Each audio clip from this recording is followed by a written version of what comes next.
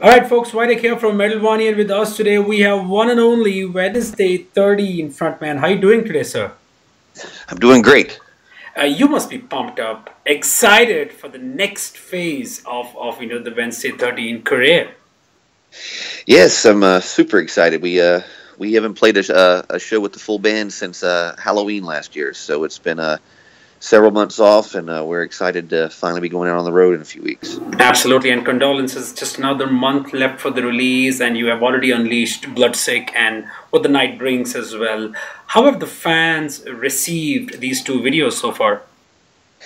It's been great. The reaction for both videos have been overwhelming and been a great response. I think the first video shocked a lot of the older fans, maybe that hadn't been following us for a while, that had just maybe haven't heard the band in several years. So when they saw the video and heard that track, it maybe shocked them quite a bit because it was a heavier track and the band kind of has a darker image maybe compared to what it was in the very beginning. So I think that video maybe shocked some of the older fans. But when we released the Bloodsick video last week, the fans' reaction to that seemed to be even better, just because a lot of the fans saw, I guess, maybe the older Wednesday 13 kind of style, or at least what they said. It reminded them of the Transylvania era Wednesday 13. So it's a good reaction. Both tracks had a different reaction from the fans, and that's awesome, because we think every song on this record is different like that. Every song is different from each other. That's really good to hear. And obviously, the album itself starts with Last Rise, and as soon as it kicks in with also the lead single "What the Night Brings," I kind of get the feeling that there's a good, fun, traditional Wednesday 13 song. But once, the straight after, we are hit with tracks like Cadaverous or even Bloodsick, and it's a different thing altogether. So it kind of felt to me like you were opening the album with more like, "This is what we did," and directly followed up with, "Now this is what we do." Would this be Yeah, fair to say? yeah. I think that's a perfect way to say it.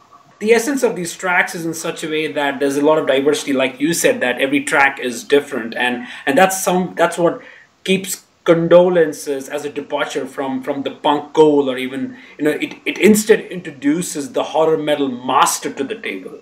So would this Yeah. be a sort of an accurate observation when you look over the, let's say, the evolution of your career from Transylvania to Condolences? Yeah, I think the way we approached this record, I wanted to do everything different than what I've done in the past. Change the formula up, so to speak. Like on my first record, I mean, on my first three or four records, I was writing everything and playing almost all the instruments. And when we came back out after Murderdolls in 2011, I've had the same lineup for all these years, and we've just became a band. We tour so much, we play as a band. So I wanted to incorporate more of a band vibe into this. So that's why when we sat down to write this record, we sat down with that in mind, going, all right, cool, we have to write a record, but I want every song to be different from each other. I don't want to have 13 tracks of the exact same song. That's boring to me. So we set out every time we wrote a song, and cool, all right, well, now we've got Cadaverous, we got a song like that. Now let's do something different. Let's write something that's fast. Let's go that. So we wrote You Breathe, I Kill. All right, let's write something slow. We did Death Infinity. So it was just, we wanted to write different styles of songs, and we knew what we wanted to do. And at the end of the day, when we had all those songs in front of us, we were like, wow, we get this really diverse, list of songs here. Absolutely. And as you were writing this album, were you guys able to reach that point where there were so many songs that came out, and then you had to kind of select which ones can fit the album? Luckily, if we weren't feeling a song, if we weren't sure about it, we just kind of stopped. Like all these songs that we put on this record were the ones that we wrote. We were like, wow, these are really cool songs, and so we basically wrote just enough songs. I think we maybe had one or two songs that didn't really make the cut, that were just kind of like, that's not as good as the other ones. But for the most part, we just wrote that batch of songs. We didn't really have that much left over, really. That's really cool. And obviously the guitars and the drums have an incredibly strong presence. Both Ramon as well as Kyle kind of really lock horn here with a sort of a marriage between both of their playing style, which is really impressive. And I also got to know that instead of passing the demos back and forth, you guys kind of got together in a room for a couple of weeks and then wrote this album together. So did this kind of influence that the newer, heavier sound now we are hearing from the band? Yeah, it was. That's great. You mentioned that. That was something I noticed immediately was just the bond between our guitarist and our drummer. Just the way the drums and guitar lock in together. Just when they were coming up with some of the riffs and we were writing the songs together, you couldn't help but notice just how well they accent each other. It's almost like Kyle's drumming fits perfectly with his hand on his guitar. It's insane. That's something that when I listen to the record, I'm just like, wow, the drumming and guitar, just the way it locks in is just it's impressive. And so that was a lot of fun to watch too when we were writing the record, because we got to sit there in a room and work on it and make sure it was perfect, and it wasn't just passing demos back and going, all right, well, try to play what I did on this demo or something, you know. Indeed, that's really good to hear. And on every one of your records, you've always sat at the in the producer's chair. But this time around with Condolences, you trusted Zeuss, he's one of my favorite producers with Queensryche, Sanctuary. He did even the last Murderdolls record. So why did you decide this? I mean, was there sort of a time to take a break from a producer role? Well, I mean, over the years, the reason I was always producing my records was literally just because of budget and money-wise. It wasn't like we ever had a big amount of money to hire a producer. Most of the time, like when I wasn't on a major label, I did everything kind of DIY. But like I said, when it came time for this record, I wanted to change everything. I wanted to change the way we wrote the music, and then I was like, all right, well, we've created all these great songs. Now we need to change up how we record it. And for me, I wanted to have an outside ear. I wanted to have someone come in and go, all right, well, maybe change this. Because for me, I'm so close to the music sometimes it's hard for me to make a decision. So I wanted someone there that could go, all right, that's good enough. Don't do that. Change this, do this. And so when it came time to do this record, I knew I wanted to do something different. I wanted it to be the biggest sounding Wednesday 13 record. And I'd kept in touch with Zeuss since we recorded Murderdolls, and I hit him up and I was like, hey man, I don't have a record deal now. I want to record a record. You're the man. I know you can make it sound great. What do we got to do to make it work? So we worked out a deal, and we got it done, and it was amazing for me. It was just, I loved it. It took so much stress off of me just knowing I had someone else in the chair going, at the end of the day, he could go, all right, that's good enough, because I never know when to stop recording or stop adding stuff. It's like, all right, he was the one that decided. So it was great, and it took the stress off me, and I think he made it the best sounding Wednesday 13 record we've ever done. Absolutely, and outside ear always helps a band to sort of get a right direction, and not necessarily that you've been on the producer chair for a long time. So obviously some inputs from Zeuss would have kind of opened some doors for Wednesday 13 on this album. Yeah, it was great. I mean, he really approaches it with a really simple.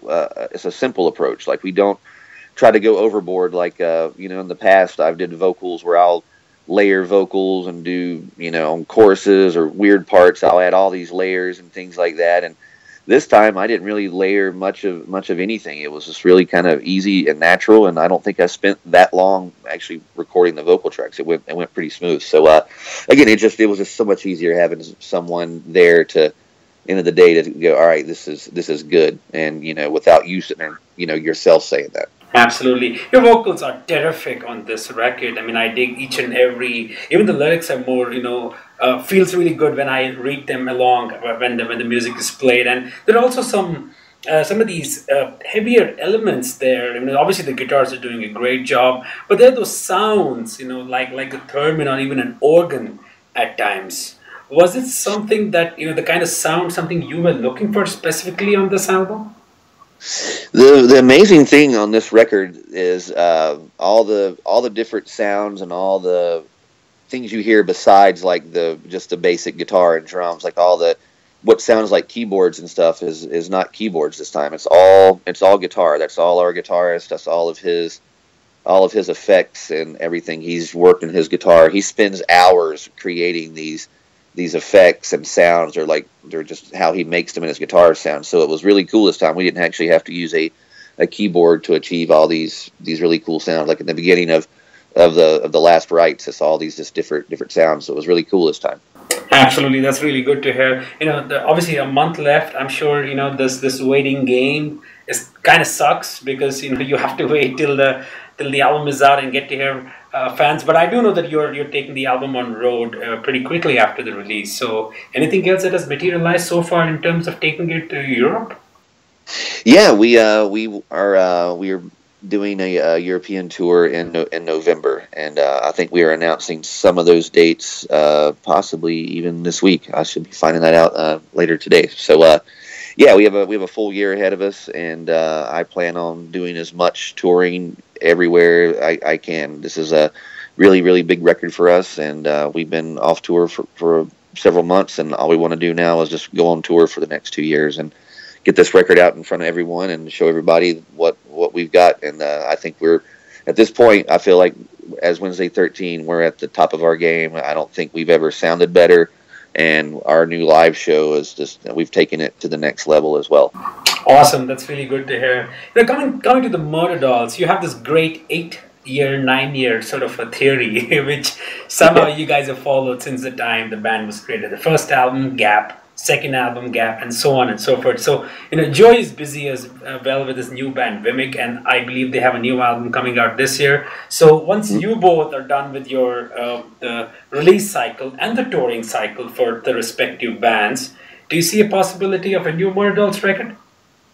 Absolutely, I think that's totally possible, and I think that's something that's probably going to fall in exactly like that. I've been saying 2019 would probably be around the time that both of our schedules are freed up and we can schedule something to work. And for me, I would love just to get together and do a handful of festival shows or something in Europe and see how that goes. And if we have a good time and the reaction's good and we want to keep it going and talk about doing a record, it's just something we could do. I don't see any reason why we can't keep that band functioning. It doesn't have to be a full-time thing. We could still do like you said, do our respective bands. I can keep Wednesday 13 going. He could keep doing his band, and we could just visit Murderdolls whenever we want to, and it's fun. Make it be a fun project, because that's what it was in the beginning anyway. It was meant to be a fun project, so why not leave it as that? Absolutely. What is it about Murderdolls that created that sort of a status in the scene and something that connected you guys to the fans pretty close? I don't know. I think just the time that we came out, it was such a unique time that we came out, because it was like the end of new metal. New metal was kind of going down the drain, and then like the emo screamo scene was sort of was on the way, and we were just that band that just kind of came in there, and we weren't new metal, we weren't emo, we were just this kind of snotty punk glam influenced hybrid of sorts, and we just kind of we related to people. There was no one out there like us at the time. There was no other, I guess, band that was sort of doing, I guess, the image and sort of had that attitude. So we were just that unique band that came out, and we related to people, and it's just and it's crazy. Like, it's been 15 years since that first album came out, and we still have diehards that when they hear the possibility of us getting back together, they lose their minds. So I would love to do it for the fans. I think it's cool, and I think it's great that it's lasted all these years. It shows that it wasn't just some dumb side project. Absolutely, man. Totally agree with that. So if you had to sum up the record, Condolences, in a sentence, what would you say? Well, that's a good question. One sentence. I don't even know how to explain it. I would just say this is the I hate to use the word serious, but it's the most serious sounding record I think I've ever made. But it's still got its hints of the old style there. But I don't know if that's answering your question, or I could put it in a sentence. But it's just it's hard to explain. I don't know. It's this is just, to me, this is the ultimate Wednesday 13 record. It speaks for everything that we've ever done and everything that we do and are going to do. Perfect. Are there any misconceptions about you which you come across online which you would like to clear? Obviously, fans cannot know each and everything of their favorite musician, but is there something which maybe you are surprised, like, what the hell? I was never like this. So I don't know. I think some people, I think, like I said, for the diehards that follow everything we do and read our every Twitter comment and followed us on every social media and every little video. I think over the years they've got to know my sense of humor and know that when they see that image of me, that I'm not like that 24/7 and walking around taking myself seriously, where I think I'm like, like some people just may come off thinking, oh, that guy thinks he's Dracula 24/7 or something like that, and it's not like that. I have I know it's part of the show, it's an image and things like that, and I don't take myself too seriously, where sometimes the image of certain bands can come off, and some bands do take themselves way too seriously, and I'm definitely not like that. Thanks a lot for spending some time. Good luck with the release, and I'm going to catch you on road in Europe very soon. Awesome, man. Thank you so much. Take care. Bye-bye. All right. Take care. Bye-bye.